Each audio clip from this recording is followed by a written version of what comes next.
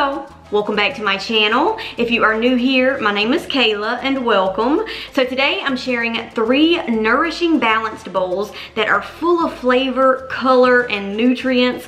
And these one bowl meals are actually really popular on Pinterest. They have been for years now. But the best part about them is that most of the ingredients can be individually prepped in advance as part of your weekly meal prep routine. And then when you're ready to serve it, you just reheat the portions that need to be reheated, toss it in a bowl, and you're ready to go. So the 3 balanced bowls that I'm sharing today are my blackened cod with a fresh strawberry pineapple salsa served over cilantro rice. And of course you can substitute the rice with cauliflower rice if you want to. A savory breakfast bowl with my grass-fed beef sausage, and this steak and quinoa bowl with my homemade chimichurri sauce. And y'all, if you don't try any other recipe from today's video, please try this homemade chimichurri sauce. It is so good. And feel free to mix and match any of the ingredients from today's recipes to build your own balanced bowl. The whole point is to really just get creative with it and include healthy, nutritious foods that you enjoy. And all of the recipes today are gluten-free and dairy-free. And today's video is actually in collaboration with ButcherBox,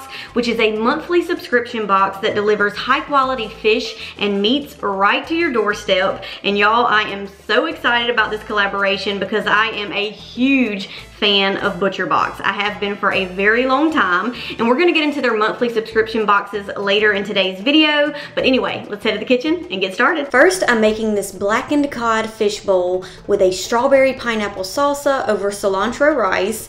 And yes, it is just as good as it looks. Let's start by making the strawberry pineapple salsa first so that we can let it chill in the fridge. You'll need 2 cups of strawberries, and you can slice them up as small or large as you'd like. And y'all know I love sneaking in berries anytime I can because they're a great source of vitamin C, which is not only good for your immune system, but also really good for collagen synthesis, so it's good for your skin as well. And of course, they're also a great source of antioxidants. You'll also need 2 cups of diced pineapple. Now I will say that the ripeness of the pineapple can make or break this recipe, so you do want to make sure that the pineapple is super ripe. And if you don't have access to pineapples, or maybe you're allergic, feel free to substitute it with 2 cups of mango to make a strawberry mango salsa. Either way, trust me, it's gonna be delicious. And by the way, I like to add the core and everything because the core of the pineapple has the most concentration of the bromelain enzyme, which is super good for your digestive health, so you definitely don't want to let that core go to waste. You'll also need 1/2 cup of diced Roma tomatoes. For this recipe, make sure you remove the seeds first and then just chop them up into small chunks.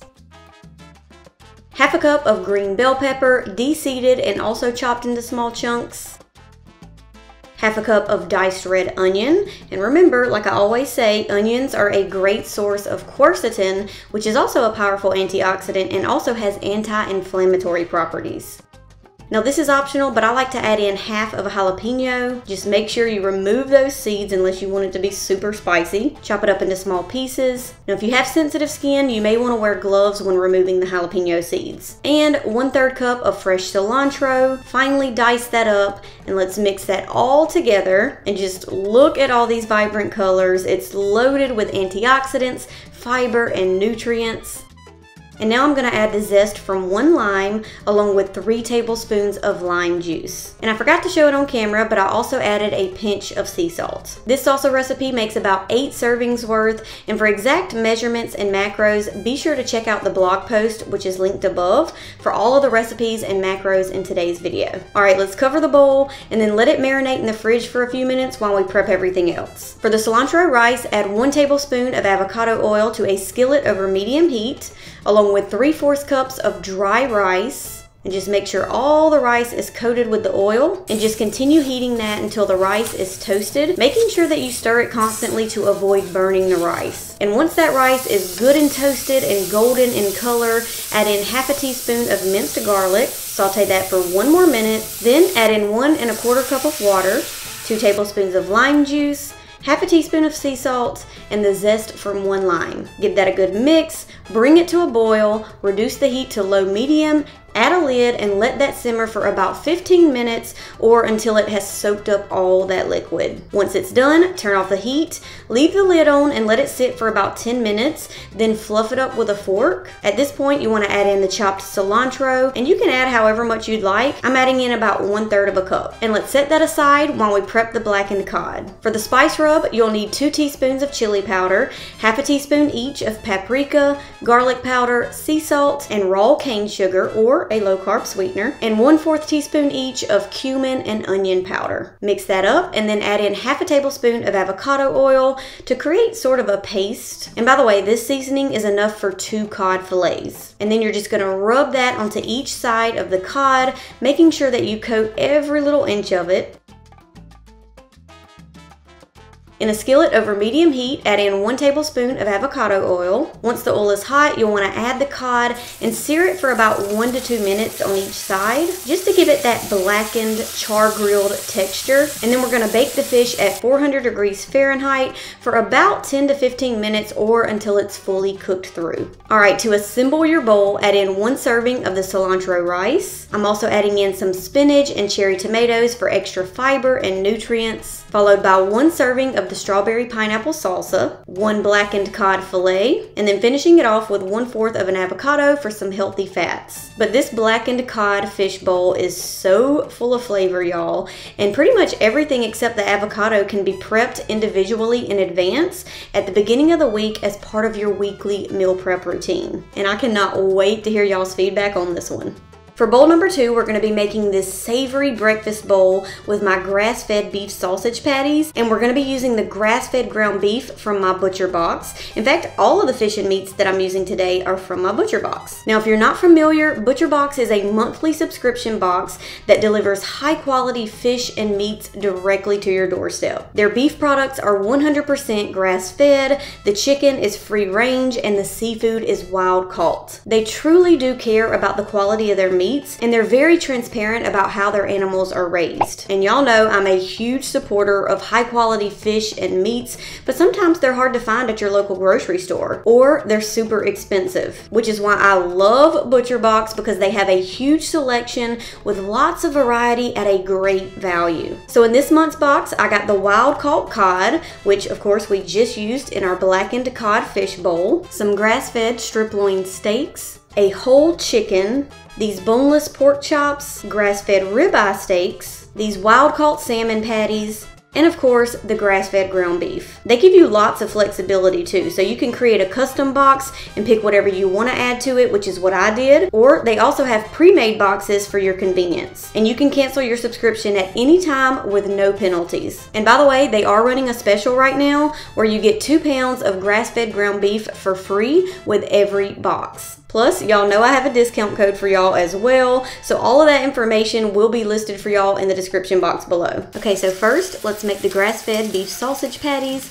You're gonna need 1 pound of grass-fed ground beef, and with sausage, it's all about the seasonings. So I'm adding in 1 teaspoon each of sea salt, paprika, and garlic powder, half a teaspoon each of dried sage, dried thyme, onion powder, black pepper, and red pepper flakes. And if you don't want it to be too spicy, just add 1/4 teaspoon of the red pepper flakes. Mix all that together until the seasonings are fully incorporated into the beef, and then separate that into roughly 8 equal parts, and then form them into patties. In a skillet over medium heat, add in 1 tablespoon of oil, along with the grass-fed beef sausage patties, and just cook them on each side until they're fully cooked through. This recipe makes 8 patties, and they can be prepped in large batches and frozen for your monthly meal preps. But I've shared this recipe with y'all before, and they are a great alternative to pork sausage. Let's go ahead and get the quinoa started next. Of course, you can substitute this with riced cauliflower for a lower carb option, but you're going to need 1 cup of dry quinoa. In a saucepan, add in 2 cups of water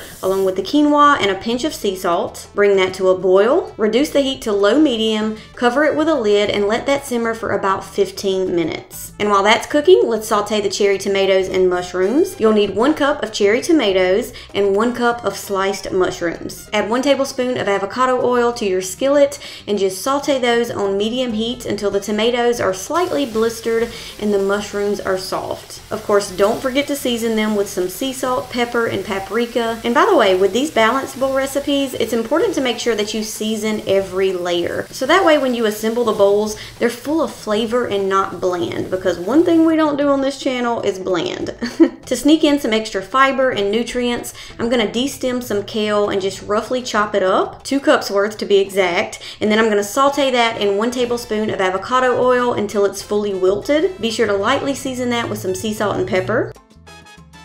And then going back to the quinoa, once it's done, turn off the heat, let it sit for 5 minutes, and then fluff it up with a fork. And lastly, I'm gonna quickly boil an egg. For this breakfast bowl, I like it to be more of a soft boiled egg so the yolk is still slightly runny, but you can certainly do a hard boiled egg. Now let's bring this balanced bowl all together, add in 1 serving of the quinoa, some of the sauteed kale and cherry tomato mixture, along with 1 to 2 grass-fed beef sausage patties for extra protein, and the soft boiled egg. This savory breakfast bowl with my beef sausage patties is not only full of flavor and nutrients, but I promise you it's going to keep you full for hours. And again, if you prep the individual ingredients in advance, you can toss this breakfast bowl together in minutes for a quick breakfast bowl recipe.